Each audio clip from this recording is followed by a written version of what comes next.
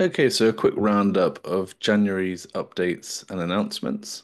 Let's get straight into it. So firmware updates. So what we've noticed is on the H3, the K, the H1 Gen 2 inverters, the new grid pressure or meter compensation setting, as it's known. So if you've got a H3, a K, or a H1 Gen 2, you're going to have your firmware updated. And as per a video I released last week, where I show the setting off, you're able to, instead of drawing 20 to 40 watts continuously when in self-use mode, you're able to actually reverse that. So you can set, say, negative 40, and it will always push back to the grid a small amount of wattage. And that's for the UK market, that makes a lot of sense where we have peak and off-peak tariffs. So you can set it so that even during the daytime, when you're in peak rate, you're actually not consuming that small amount of power. In reality, it's only going to save a few pounds a year, but it's nice that the inverter can have it has been updated to have that setting so it can continue to push back. We're watching this space whether Fox also introduced this setting on the Classic or the Generation 1 H1.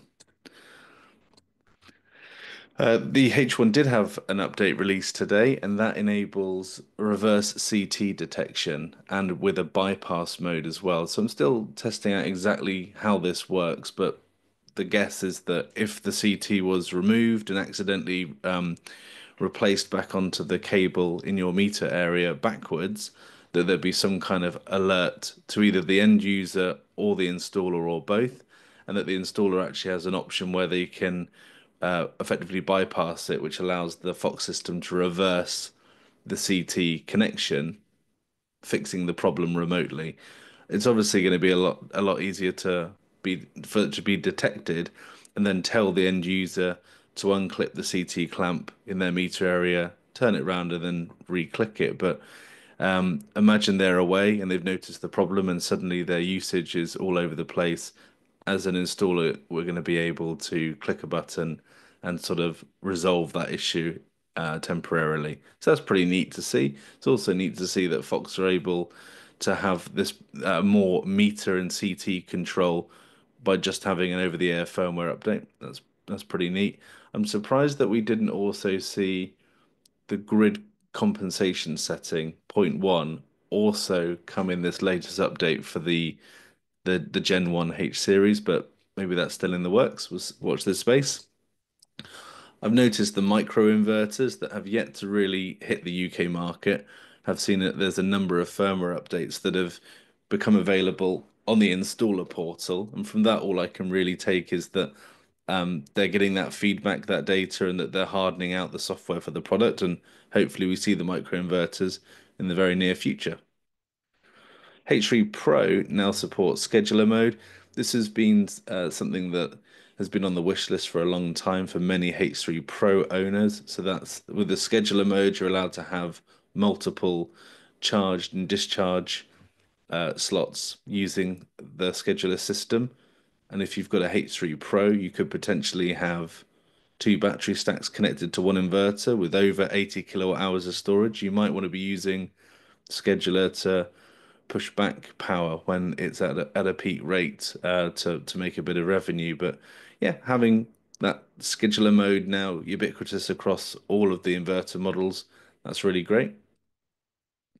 The Generation 2 and the K series also had battery heater support added into the firmware. I saw that, and there is an open ideas discussion going on the GitHub to add the Modbus support for it. So that will be nice for users that have got a Modbus integration using Home Assistant. Hopefully, in the not too distant future, you'll be able to control your battery heater with all the power of Home Assistant and what that brings in terms of automation.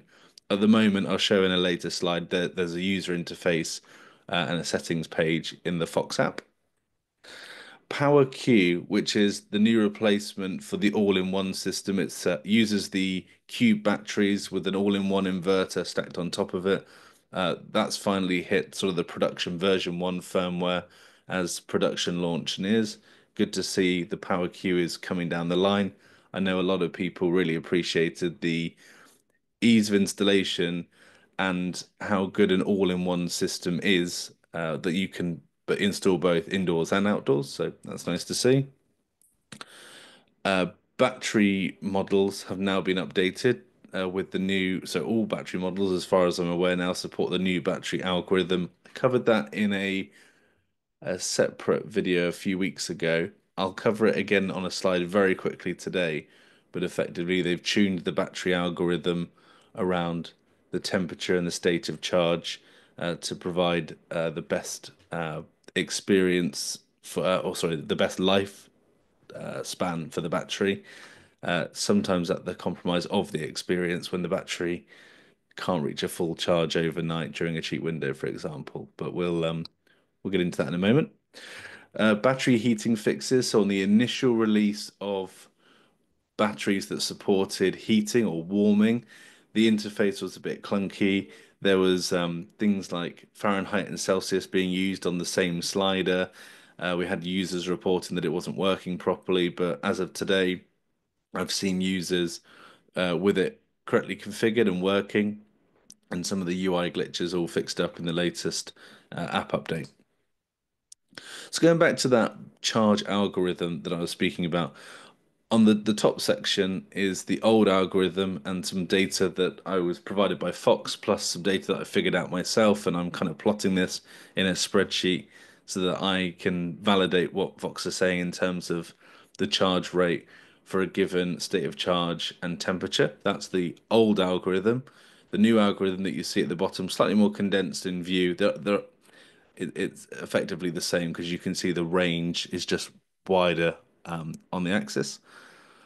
What Fox are doing is the biggest change is to reduce the charge rate as the battery nears full.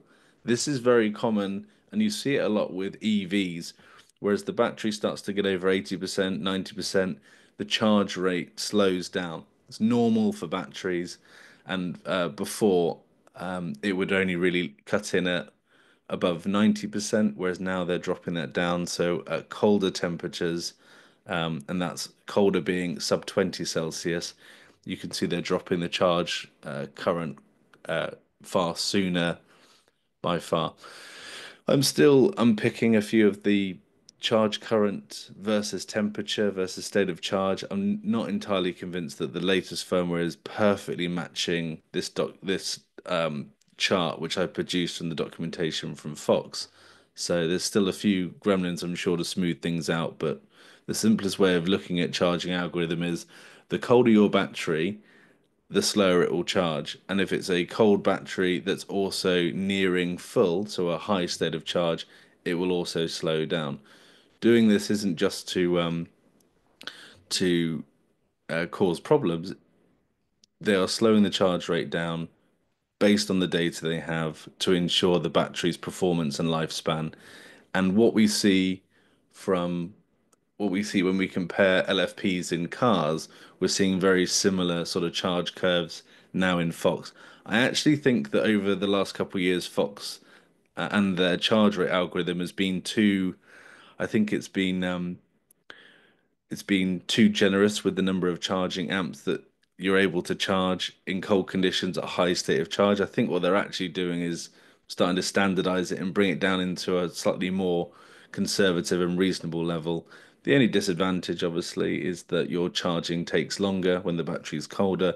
There's multiple discussions going on about how to combat a cold battery through installation or the physical location, moving the battery, installating the battery, or just accepting that when it's cold for a few weeks a year, that you'll see a slower charge curve. When it's really cold, you'll see the battery effectively go into suspense and it won't charge or discharge. And that's caught a few people out and generated a number of threads on the forum and the Facebook group. It is a design characteristic of the battery, and it's similar in with other manufacturers as well. So battery chemistry and their pros and cons is not a unique thing to Fox, but it is something that is very visible in the app when it's not able to charge as fast or discharge for your house loads. Let me know if you want a separate video all about the algorithm of the charge rates and what I've figured, how I've been figuring this out and what I've found across the sites that I manage. But yeah, just wanted to give another opportunity for folks to pause the screen and have a look at the new charge algorithm at this bottom section. Okay, so battery heater mode. Credit to Ben and Johnny for their contributions to the Facebook group with the pictures. For models that have a heater built into them, they will either end with a dash H on the serial number, or they'll have a sticker marked warm on the side of it. You can see that in this picture that was uploaded, and you can see that Johnny's uploaded a screenshot of what the battery heating configuration looks like. So you can set a start heating temperature and an end temperature, a little bit like a thermostat. And you can also set times when you want to consume grid power to charge those batteries.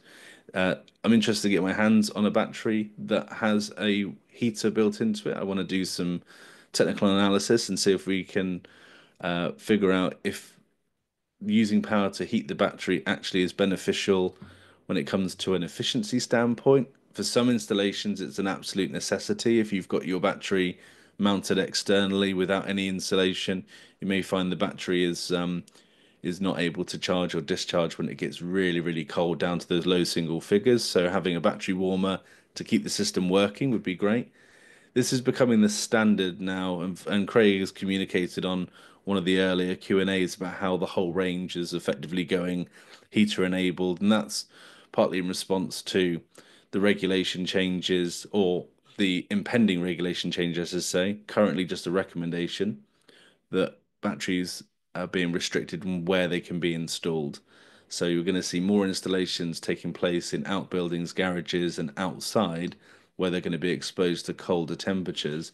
And having a feature like a battery heater mode for those few very cold weeks we have in the UK, great. Remember, Fox are also an international company, so they're going to be selling batteries in climates that are far cooler and far hotter than what we see in the UK. But I thought I'd clarify what to look for when you're talking to your installer about your batteries and their location, and to press on the fact that if it is a an unheated space or outdoors, to request the heater model because it does seem to be beneficial as a feature. Whether or not you use it, that's here or there. But I'm interested to see how efficient a battery heater is as we have a few cold weeks a year.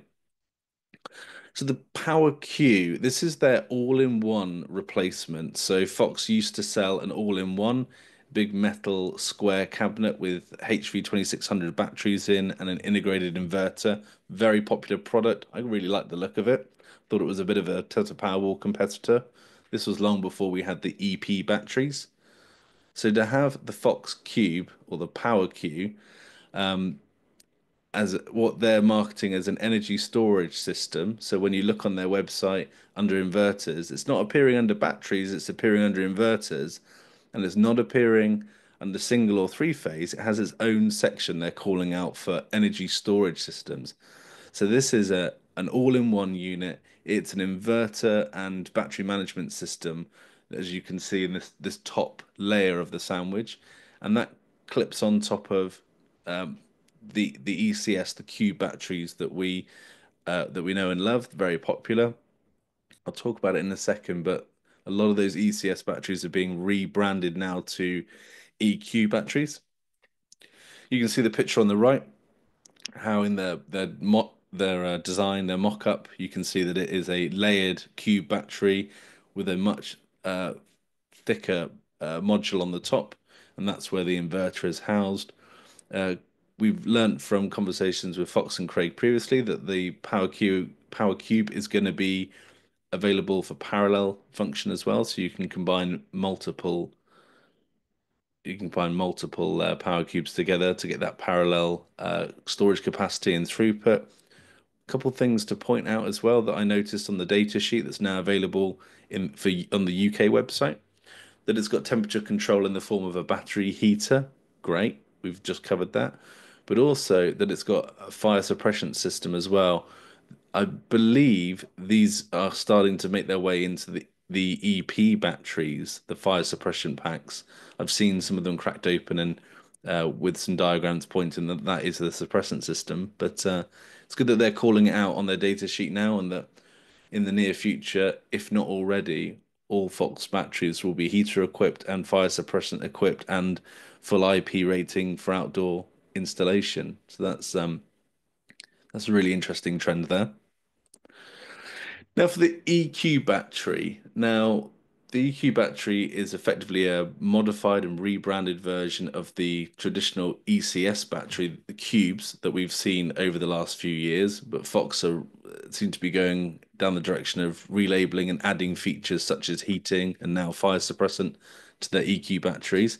One thing I've noticed by sort of reverse engineering some of the Fox stuff is that there is firmware capabilities and code to support EQ models, the 3300, the 4300, the 5000, which is a new model range, and also the EQ 7000. There's also reference to something called an EV long life. I'm not sure what that is in the code, whether that's a different type of battery or whether they're getting into providing battery packs for EVs. I have no idea, but it's interesting to see that the EQ battery range is now extending right up to or is about to be extended to the EQ 7000 series. Again, this isn't official Fox. This isn't an official Fox announcement.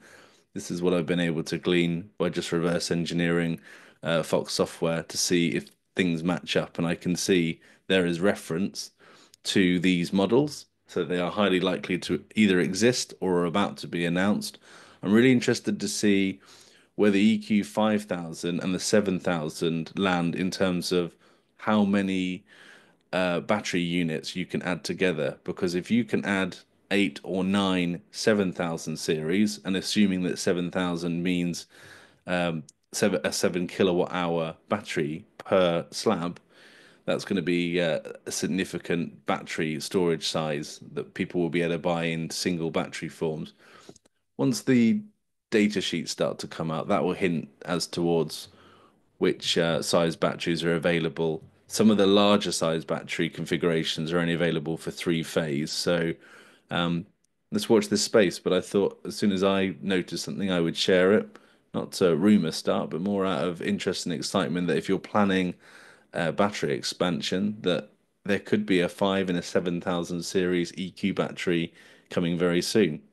Anyway, I hope you found the this week's update interesting and just clarified some of the recent releases in terms of firmware and hardware and some of the contributions from the forum and the group members in terms of some of the improvements they've noticed. Have a great weekend.